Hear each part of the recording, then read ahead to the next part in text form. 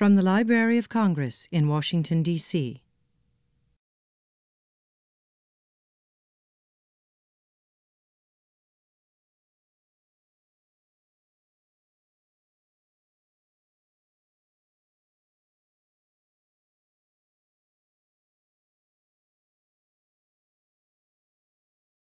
My name is Mary Lou Rieker, and on behalf of the Libraries of Congress's Office of Scholarly Programs and the Motion Picture Broadcast and Recorded Sound Division of the library, I want to welcome you to today's lecture by Dr. Joel Frykholm, titled The Lost Tycoon, Rediscovering George Kleine and Reframing Early American Cinema. Now, before we begin, there's the usual cautions here. Please make sure your cell phone is off. And I want to also suggest to you that you sign up for the library's RSS feed, particularly through the Kluge Center's loc.gov, LOC/Kluge website. That's loc.gov/LOC/Kluge. Dr. Joel Frykholm is a postdoctoral research associate at Stockholm University, where he teaches in the Division of Cinema Studies within the Department of Media Studies. His primary research interest is in pre-classical, or very early silent, American film, and his focus has included research on interests such as industrial and cultural change in early cinema, its historic reception, and on local film history. Joel Frykholm received his PhD from Stockholm University in 2009 for a dissertation entitled Framing the Feature Film, Multi-Reel Feature Film and American Film Culture in the 1910s. And he was awarded for that year the honor of Best Dissertation published by Stockholm University's Faculty of the Humanities. As a John W. Kluge Fellow here at the Library of Congress, his work has addressed the American film pioneer, George Kleine. The research he has done will feed into a much larger project funded by the Swedish Research Council entitled From Business Commodities to Revered Cultural Heritage, Global Media, Vernacular Strategies, and Cultural Negotiations. But to segue back to the study of early American cinema and the topic of George Kleine's role in the early days of American film history, I ask you to help me welcome today Dr. Joel Frykholm.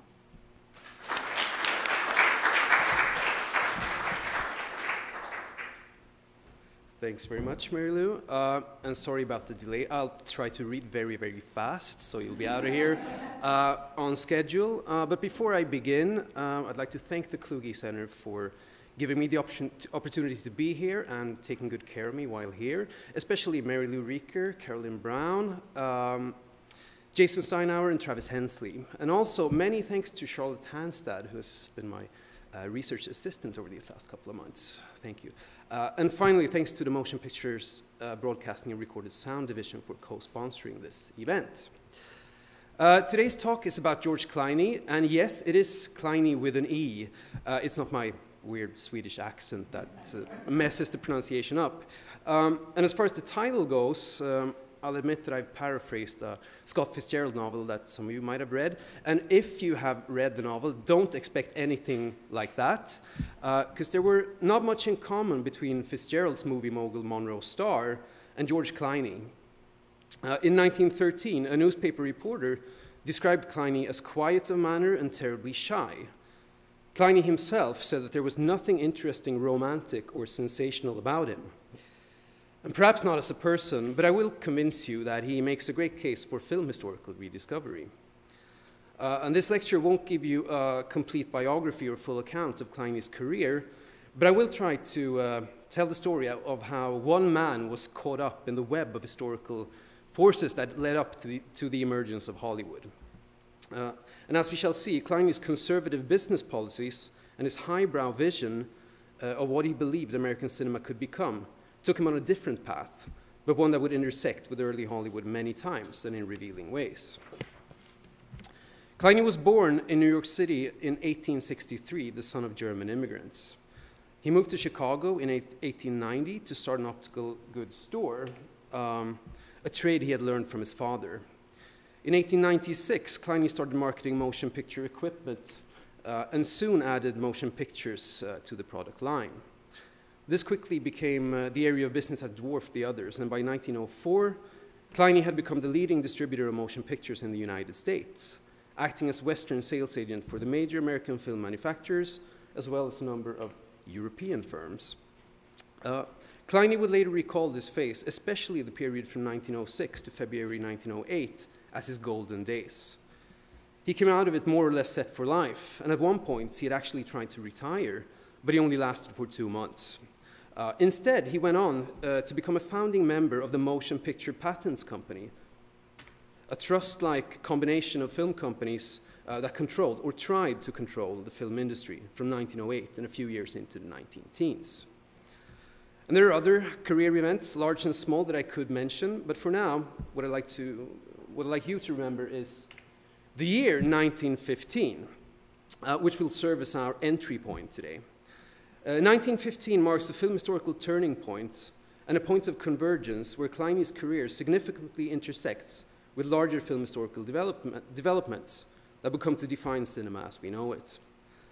In many ways, even though Kleine remained active in the film business until his death in 1931, he was at the peak of his career in 1915. At the same juncture, the film industry was undergoing an extreme makeover, with the emergence of Hollywood as the most crucial outcome. In addition, a frantic negotiation over the film medium's cultural status was taking place, which would eventually lead up to the recognition of film as cultural heritage, rather than as business, pure and simple. Finally, American cinema embarked on a remarkably successful global expansion, establishing Hollywood cinema as global culture, which added fuel to the already heated debate over the role of American cinema. So this is the basic scheme and the things I'll be talking about, so now let's elaborate. In the 19-teens, the American film industry underwent drastic change. The handful of film companies that had ruled the business from its inception met increasingly fierce competition, and by the mid-teens, the market was divided between old-timers and newcomers. But that was just the start of it. Just a few years later, the overhaul was complete. Nearly all of the so-called old-timers were out of business. And by 1920, a new industry structure and new business practices were in place. In its mature state, this new structure became known as the Hollywood studio system. Kleine was an old-timer for sure, but he didn't join the market exodus. But neither did he make a successful transition into the new era. He remained active as a distributor and producer throughout the 1920s, but he became a marginal player, never again taking center stage, as he had done during the first 15 to 20 years of motion pictures. The question is why, and what does this case tell us about the industrial transformation that was happening at the time? A possible cause of Kleine's demise that previous historians have identified is the disastrous investment in production facilities in Grugliasco, outside of Turin, in Italy. Kleine was part of a joint venture to build a large motion picture studio there, in which he planned to make lavish feature films with American stars in leading parts, combining what he saw as the best of the European and American methods, while also taking advantage of cheap Italian labor. The studio was built and staffed, but as they were about to start cranking out the pictures, World War I broke out and postponed production for what turned out to be forever. The Grugliasco fiasco did hamper Kleine's plans severely and caused a considerable economic loss. But in terms of career history, it was more of an accident than a root cause for his predicament. Assuming that Kleine was a shrewd businessman, we would predict an adaptive maneuver, a change of strategy. Indeed, Kleine did adapt by initiating production in the US. He also continued to import films as far as it was possible in wartime, and his national distribution organization continued to handle Kleine's own production as well as the output of other companies. A more plausible explanation points to Kleine's reluctance to vertical integration. Vertical integration in the film business means that one company engages in all three branches, that is production, distribution, and exhibition, rather than specializing in one of them. And this is a key principle of the Hollywood studio system as it gradually emerged. But Kleine swam against the current. He did believe that close ties between production and distribution was practical, perhaps even necessary, but he argued that the ongoing hookup of film exhibition to the other two branches was extremely harmful. Above all, he feared that this would stifle competition and independence throughout the industry. One cause for concern was the local and regional consolidation of movie theater chains. The immediate nuisance for Kleine was that these movie theater chains, or local monopolies as he would call them, used their bargaining power to drive down film rental prices at the expense of distributors like Kleine. Also, they tended to limit their purchases to a few of the major producers, which made it difficult for independent producers like Kleine to circulate their films widely enough to cover production costs. But even worse, producer-distributors were beginning to acquire first-run theaters, and conversely, theater chains were venturing into production. Kleine feared that this double movement toward vertical integration would nail the doors shut for independent producers and distributors once and for all. He made his position known in the trade press and elsewhere, and he also did his best to supply the government with documents that allegedly gave evidence to various forms of monopolization within the film industry. But resistance was futile. Accordingly, Kleine had to design actual business practices in the face of vertical integration. But why didn't he try to acquire first-run theaters himself? Well, from the sound of it, he wasn't willing, but even if he had been, it is debatable whether he had a financial muscle to carry the investment. Either way, his main blunder was not the failure to venture into exhibition, but the decision to dismantle his national distribution system in 1918. Not all companies that thrived in Hollywood were vertically integrated giants, and if Kleine had strengthened his distribution branch, he could perhaps have had a better future in store. He made the decision, however, on business grounds, in other words, due to unprofitability. This points to an underlying problem, namely a lack of box office value. If Kleine's films, including both his own productions and the ones he distributed for others, would have been of higher quality, he would have had a better access to the first-run circuit of movie theaters, and perhaps, in the long run, even been able to amass the power to start investing in movie theaters himself, or at least retain his position as a leading national distributor. This raises new questions. Why the subpar standard of his product? What kinds of production policies were to blame? More generally, how was box office value actually built? What caused some pictures to hit the jackpot and others to flop? To this day, and quite intriguingly, no one really knows. Or, as in screenwriter William Goldman's adage about the entertainment industry, nobody knows anything. This messy show business quality of film economics, as film historian Richard Kozarski calls it, has to do with what economists talk about in terms of fundamental uncertainty. The main problem for a film producer is that the economic value of the commodity he is selling can only be determined as it is being consumed, but not prior to the act of consumption. Kleine was obviously aware of this. Writing to an associate at the Edison Company in 1917, he jokingly predicted that someday a man will be born with mathematical certainty in selecting and making winners. When he happens, he will get all the money in the world. Excuse me. Meanwhile, they all had to try to do their best to come up with some kind of winning concept. In other words, they had to act as if they knew what the audience would like.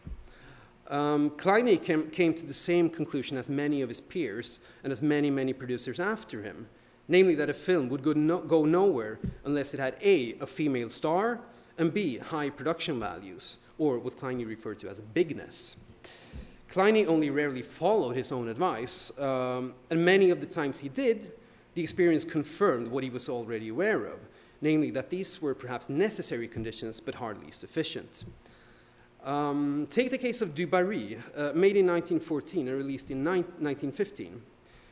This was a film adaptation of David Belasco's successful stage play from a few years earlier, and the film version starred Mrs. Leslie Carter, who had made her stage career through the title role in the very same play. Kleine spent over $100,000 in this production, and it was supposed to establish him as a high-end American producer in his own right, and not just a mere importer and distributor of foreign films. But the production was beset by problems from the start, to some extent caused by unwarranted interferences by Mrs. Carter, but also due to forces out of Kleine's control, or other forces out of Kleine's control. The picture was finished, but test screenings indicated that its appeal was virtually zero.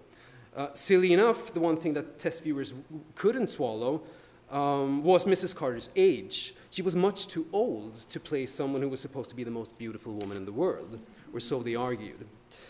For a later reissue of the film, Kleine addressed the problem by cutting out as many of the close-ups and tight framings as possible without messing up the narrative continuity.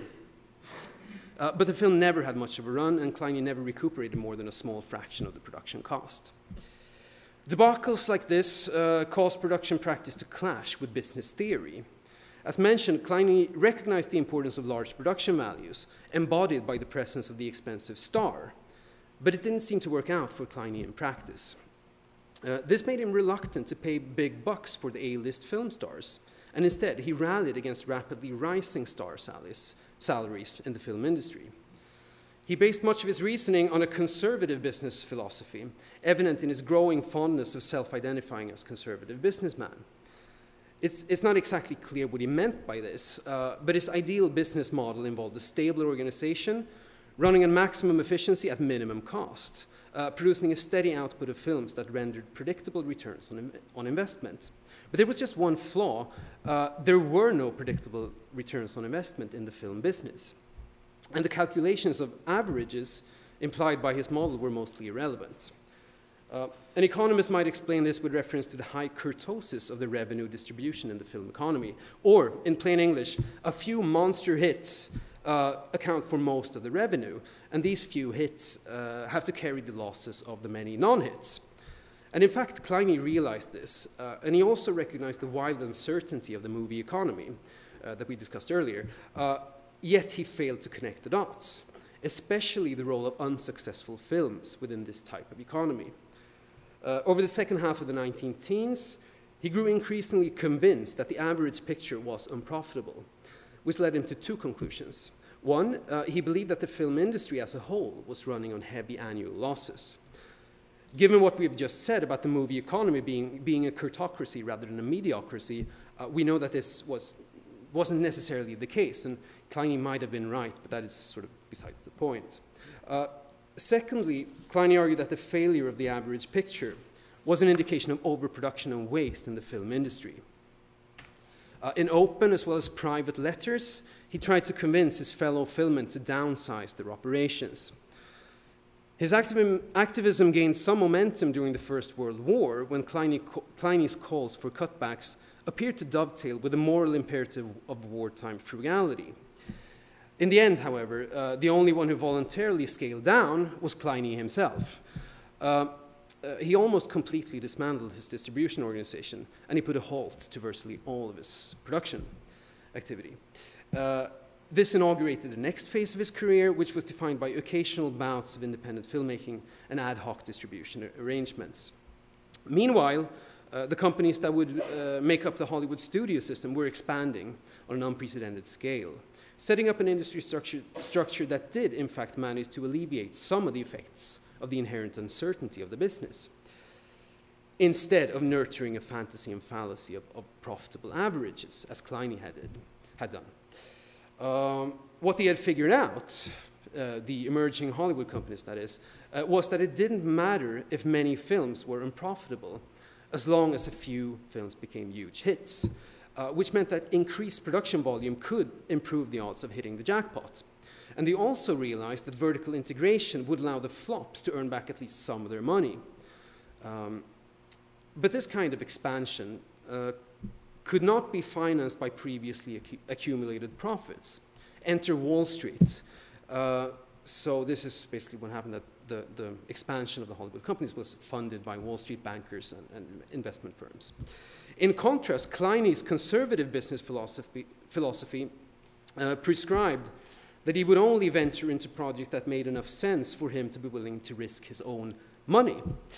And this may sound like a noble policy, and Kleine did try to pit himself as sort of morally superior to the Hollywood producers who, he said, had had indicated that they would be in business as long as they had a nickel to pay for the subway fare down to Wall Street.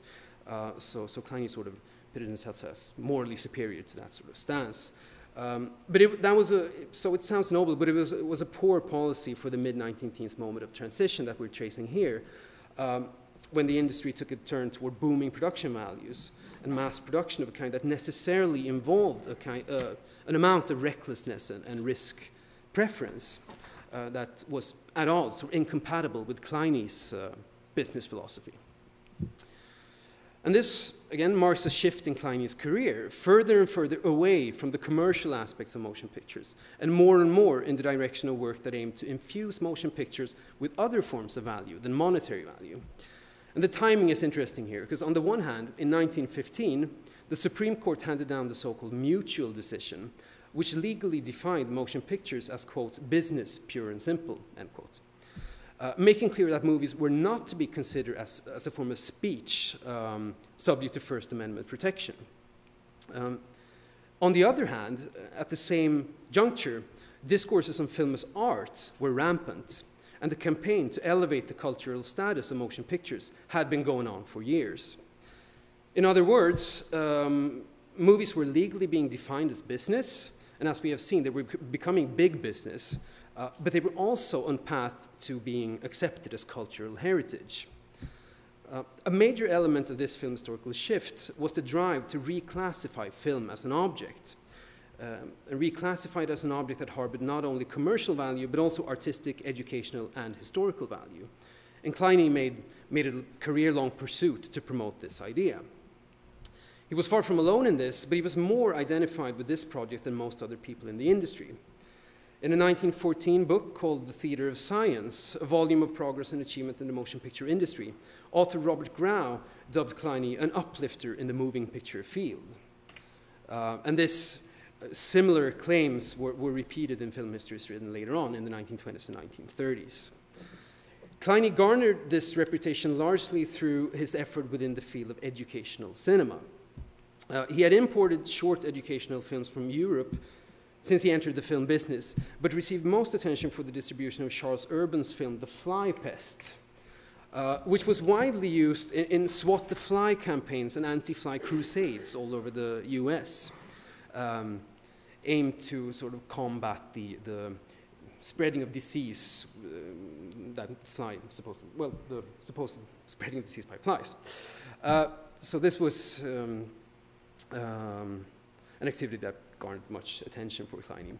Another breakthrough came in 1910 when Kleine issued a catalog of educational motion pictures that listed some 1,000 short subjects grouped under labels such as travel, history, naval, military, animal life, religion, kindergarten studies, and so on. The catalog was considered a decisive step onward and upward for the status of motion pictures. And film historians to this day discuss it as a landmark in the history of educational cinema. Having been through more or less every scrap of paper in the George Kleine papers here at the library, I sort of tend to agree, but also arrive at the conclusion that we shouldn't sort of overestimate the significance of one single catalog. Because as it turned out, few of the films listed in this catalog, and as I mentioned, there were more than 1,000 short subjects listed, but very few of them were actually available for distribution. So many of the potential customers who responded were left disappointed. Still, the catalog carried some symbolic value in terms of the promotion of motion pictures as something more than business commodities. And perhaps this is what Kleine strived for, in addition to the accumulation of goodwill, or the possible accumulation of goodwill. I would also like to suggest that Kleine helped establish certain conditions of possibility or prerequisites for the later embrace of film as cultural heritage. In order to think of film as heritage at all, a discovery of cinema's past had to take place. And this hinged on the valorization of old films, which is something we take for granted now, but well into the 19-teens, film culture was nearly completely predicated on a primacy of the new. Most picture theaters changed program at least 2 or 3 times weekly, and many of them every day, actually. And even accounting for the sequential runs of films through various different types of theaters, the total shelf life of any given film was very, very short. And most films were casually discarded when their commercial value had been exhausted. And all this would change, however, with the appearance of longer multi-reel feature films. Since these longer feature-length films were best exploited through longer exhibition spans and also elaborate publicity campaigns that sort of set the stage for later reissues. And Kleine was instrumental in this transition from mixed cinema programs of short films to programs built around feature-length films, as he imported some of the earliest multi-reel feature films to appear on the US markets. Above all, his exploitation of the Italian spectacle film Quo Vadis in 1913 set new standards for the marketing and presentation of motion pictures. The flexible release plans and extended commercial life of features helped soften up the primacy of the new, as did the increasingly common practice of reissuing old films, pioneered by Kleine and others.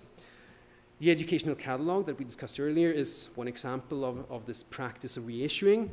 And Kleine, and throughout the 19-teens and 1920s, Kleine tried to make it a habit to reissue his back catalog of films. Not without discrimination, but neither with the sort of systematic criteria of inclusion and exclusion that, for example, later film archives perhaps would do. But the important point here is that 5, 10, or even 15 or 20-year-old films were being placed on the market again, which was a precondition for the discovery of cinema's past, I'd argue. Kleine also made a premature attempt to nominate a canon of film masterpieces by issuing what he dubbed the George Kleine's cycle of film classics. This cycle was first issued in 1916, and then at various intervals throughout the rest of his career. It consisted of the spectacles and epics that Kleine had imported from Europe in 1913 and 1914, plus some American productions made either by his own production company or the Edison Company. The word classic had several connotations, not least linked to classical education, but it was also meant to signify film masterpiece, as the following quote from the promotional booklet from 1916 makes clear.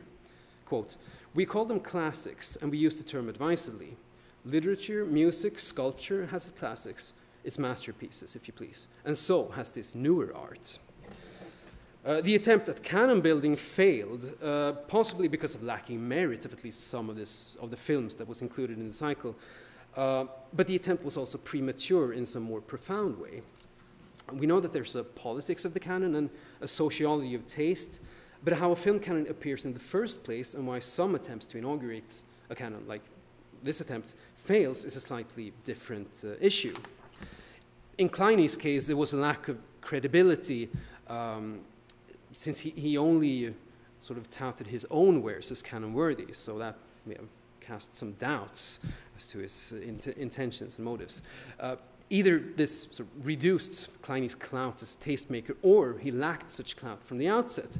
There could also have been a sort of catch-22 in force, according to which masterpieces was identified as a key for the recognition of film as art, but as film was not yet recognized as an art, there was no point of authority from which to articulate the canon. This is speculation, but either way, Kleine was not occupying this point of authority. Either way. Kleine's case of premature canonization was also burdened by a highbrow air that he wished to breathe into his cycle of classics. This was part of a larger project that spanned the second half of his career, and that aimed to realize a form of highbrow cinema that catered primarily to a cultured elite rather than the masses, or only secondarily to the masses. Kleine explicitly pitted this vision of an alternative cinema against what he saw as the bland and mindless entertainment promulgated by Hollywood. In so doing, he tapped into wider anxieties over the course American cinema was taking after 1915. Anxieties that were exacerbated by Hollywood's increasingly triumphant global expansion. In Europe and other places outside the US, Hollywood cinema was the cause of fear, anxiety, revulsion, and revolt. But there were pockets of resistance within the US too, and Kleine was one such pocket. It was not expansion or globalization per se that he argued against. It was the type of cinema that was shipped overseas, and the image of America that this cinema would promote across the globe. Kleine charged Hollywood films with being cheap, sensational, and offering too many images of fast life, lawlessness, and debased womanhood. And here he echoed many progressive reformers of the era. Kleine found the Theta Bara vampire movies especially objectionable and condemned the numerous films, quote, involving the love triangle, end quotes. Underpinning this anxiety was a kind of injection theory of film, according to which moving images had an instant power to corrupt its audience, especially women, children, and immigrants. And this was linked to a wider debate of the social role of the film medium. And not all views were as extreme as what I'm here calling the injection theory. But if there was one point of consensus in these debates, it was that movies had an immense potential to influence people, for good or for bad. And the issue then was not as much whether to regulate, but how to regulate film content. The Hollywood industry, too, agreed on this, but apparently the system of self-regulation that Hollywood put in place did not appease all, especially those who kept clamoring for federal censorship. Kleine was against federal censorship, as were several of the progressive reform groups, but Kleine distanced himself from these groups in other ways. While he agreed with, for instance, the Better Films movement on many of their basic ideas, he suggested that most reformers and their movements engaged in lots of talk but little action. In contrast, he saw his own mission to bring about uplift in practice. His idea was to launch an alternative American cinema based on a combination of educational films, wholesome entertainment, and highbrow cultural ideals. This involved a two-step process. First, he had to amass a supply of such films, or films that met these standards.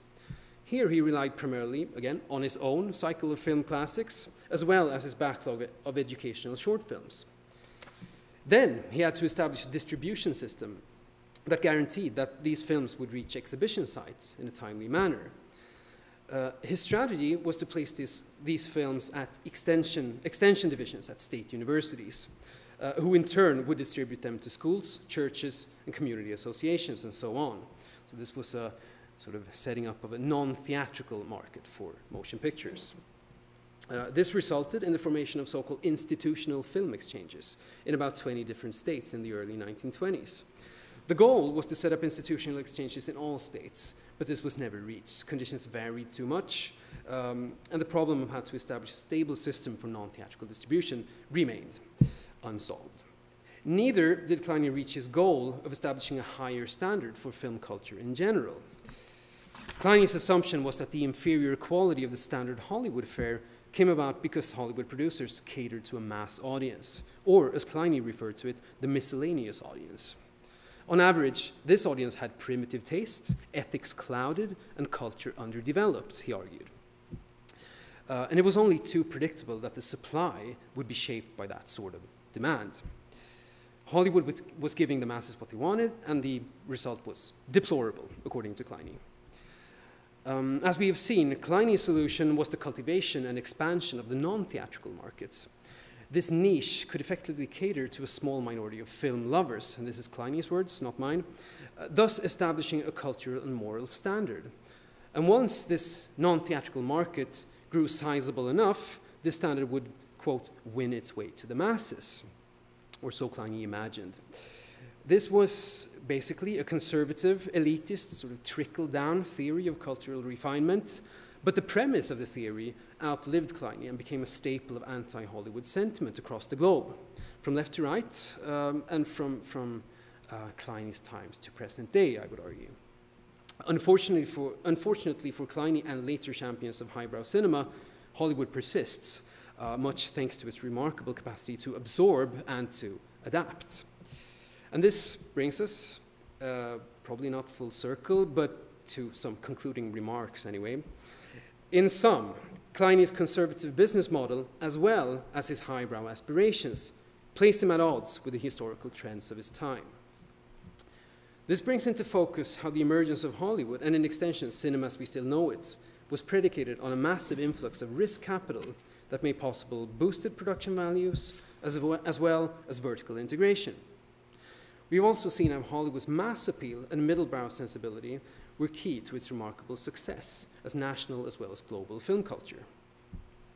Pushed to the margins, Kleine came to devote less and less time to commercial operations in the 1920s, and more time to various attempts to valorize motion pictures as art form, educational tool, or historical document. These were important, although premature, steps toward the later acceptance of film as cultural heritage. So what comes to the fore is, in a sense, the anatomy of a failure. But as such, it offers us not only renewed perspectives on dominant film culture, but also a hint at the possible futures of cinema at a historical moment when nothing could be taken for granted. Thank you.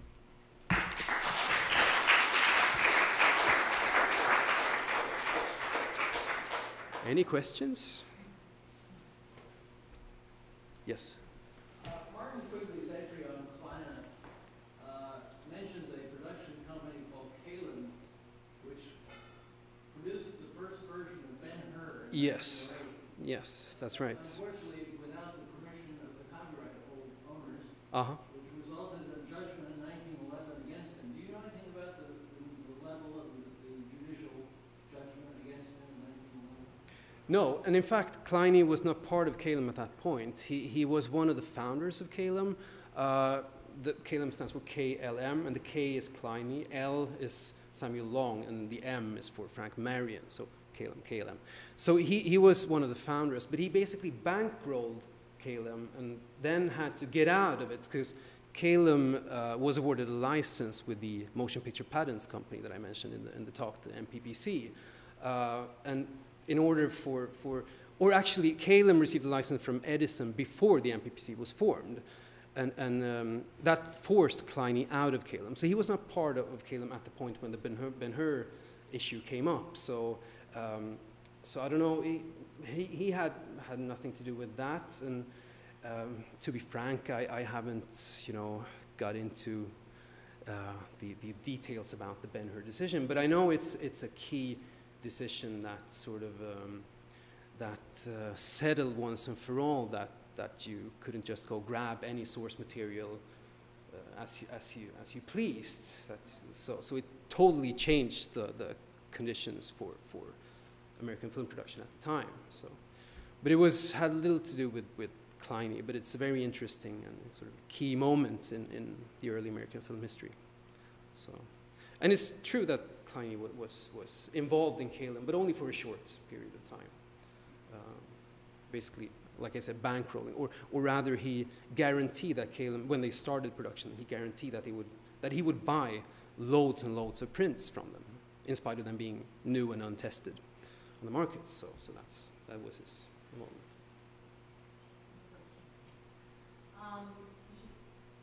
Kleine was born in the United States, right? Yeah. Okay.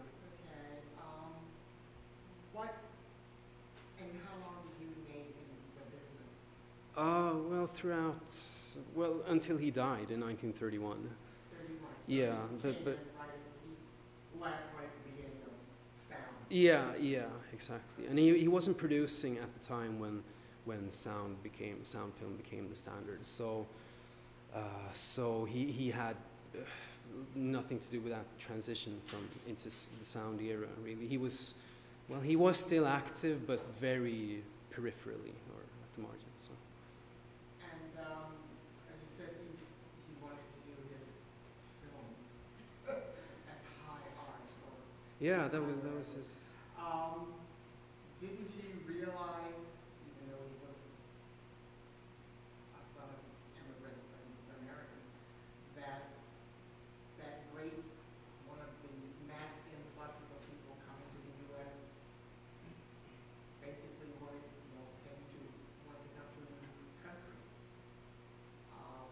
Why did he have such an aversion to doing things for the masses? Well, I wouldn't say it was an aversion, and for a while anyway, his slate of pictures were more diverse than I maybe have given you the impression of.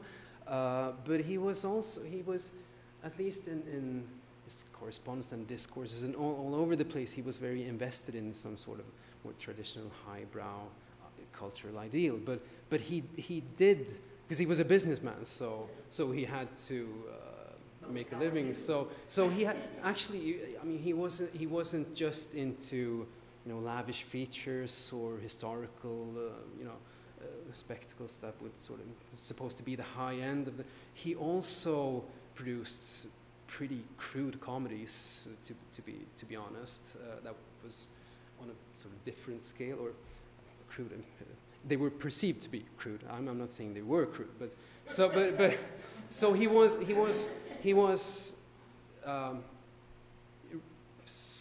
was invested in this highbrow ideal of culture, but he was also a businessman that wanted to make money. So, but he didn't talk very much about the comedies and the other stuff that he was putting out there. But sure, he was. That's a whole other hidden side that you have to get into. Yeah, exactly. Yeah, there are many sides to it. In the archive, did you come across much about publicity campaigns, any details about the production and distribution of the posters? Or I didn't catch the question. Can you repeat it? in the archives, Yeah. did you come across any information about the production and distribution of the posters Posters? Oh, yeah, not very much. There are copies of some of the posters, and there's some business correspondence with these companies that would make the posters for him and purchase orders and stuff like that. But I haven't looked at it very closely. But there is something. Yeah, there is some stuff that you might find there. I can give you. Yeah, I can. Let's discuss it afterwards. It seemed from what you told us that Kleine had the potential of becoming one of the major filmmakers, producers, whatever you wanted to get the time. So what do you think really was the major downfall? I mean, so many tries, and yet he cannot seem to break in. Did he? Well, my hypothesis for the moment is exactly this conservative business philosophy that sort of made it impossible for him to expand, because for the type of expansion that was needed to transition into the Hollywood era, basically you needed risk capital or some form of outside investment, and he refused. He would only invest his own money, and he would only invest in projects that were on a scale that he could sort of finance himself or maybe partner up with someone, but he refused any kind of involvement from the bankers and from Wall Street. So had he been more open to that, who knows? Because he kept on going, and he tried, and he had a huge distribution organization for a while, and distribution is key for sort of power of the Hollywood system. If you control distribution, you can sort of manage your way to controlling on pretty much everything else. So there was potential there, and he had a couple of hits even after 1915. He had the occasional hit, film like The Unbeliever, for example. It was a World War I, a war film. So there were the occasional hits, and he had the distribution system, and maybe he could have, I'd say he could have. Well, for the moment, I think it was his conservatism more than anything else, actually. I was curious what brought to the courts a case that had to be decided as to whether film was a business or a matter of it's called the Mutual case, which refers to a film company called the Mutual Company. And they had, I don't know the exact details, but because at the time censorship was a local thing, so many states would have their local censorship boards, and some were more harsh than others. And this case involved the Ohio censors that had somehow interfered or wanted to make cuts or something in films distributed by Mutual, the Mutual Company. And the Mutual Company brought this to the courts, because the Ohio Constitution had something similar to the First Amendment that they argued would protect their films as a form of speech. So that was what the whole issue was about. Mutual was arguing that, well, film is a form of speech, and hence it should be protected by the First Amendment. So the Ohio censor can go elsewhere. So that was what the case was about, and it's one of those landmark cases, like the Ben-Hur case that you brought up, one of those landmark cases from this period that we tend to discuss.